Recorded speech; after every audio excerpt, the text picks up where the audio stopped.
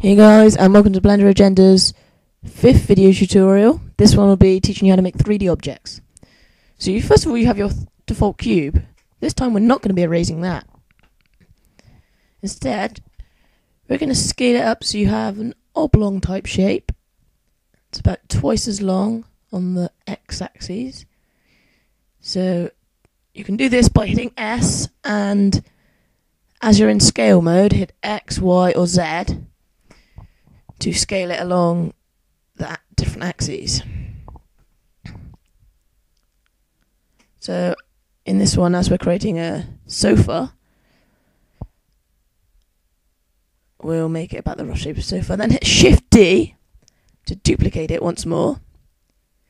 And remember, hit scale, then X, Y or Z to scale it along. This will be the headboard. So you'll probably want this one a bit shorter along the y-axis, like that. And then if you go down into top view and then hit G to grab, you can grab it and put it roughly on the top of the sofa there.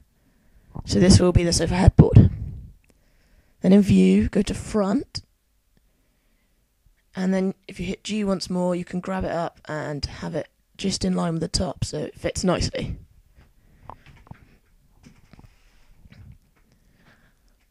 And then once you've done that, just do a bit of tweaking until you like the shape. I think I'll move it down the Z axis here.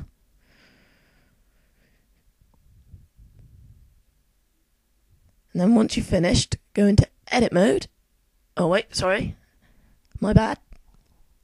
Go into object mode. Then select the one you want, then go into edit mode by hitting tab and subdivide it about 3 or 4 times, whatever's good for you, until you see it's got a fair amount of faces on it.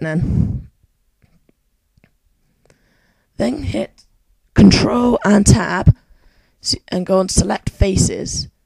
Remember the right finger click, holding down Shift, you can select all the multiple faces that you want. Once you've done that, hit E to extrude them and just the region you want, and go sideways so it's easier. Hit E to extrude region, and you want them about that big since this is going to be the cushions. We're not going for any posh set here, just the ones you see in the scabby diners. Nothing special, just a quick tutorial. And now you can always use that to hit B, but look at the problem, it selects them down the bottom, and if you extrude it, it drags that down the bottom as well.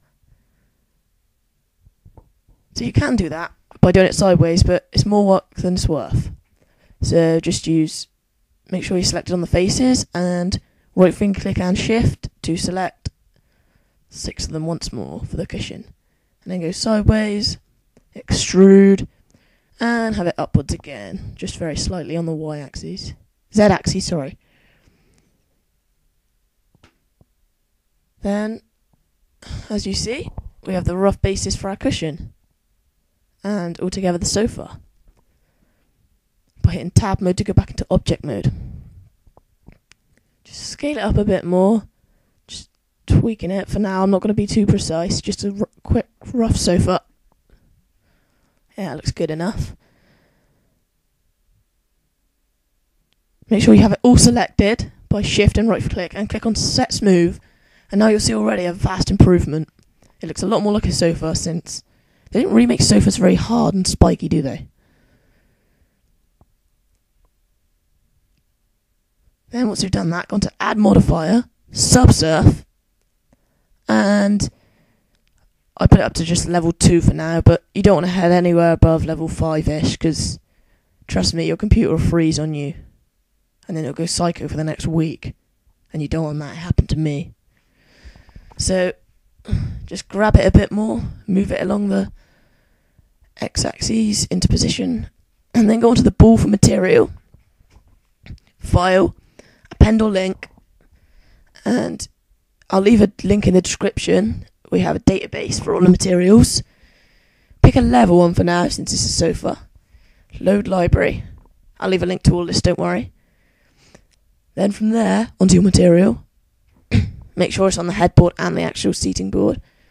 So now you can see they're both like that.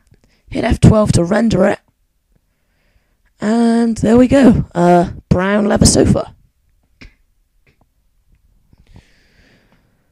So that pretty much concludes this tutorial, guys. Thanks for watching, and make sure to subscribe to the Blender Agenda, as we will be adding more tutorials in the not too distant future. Thanks, guys.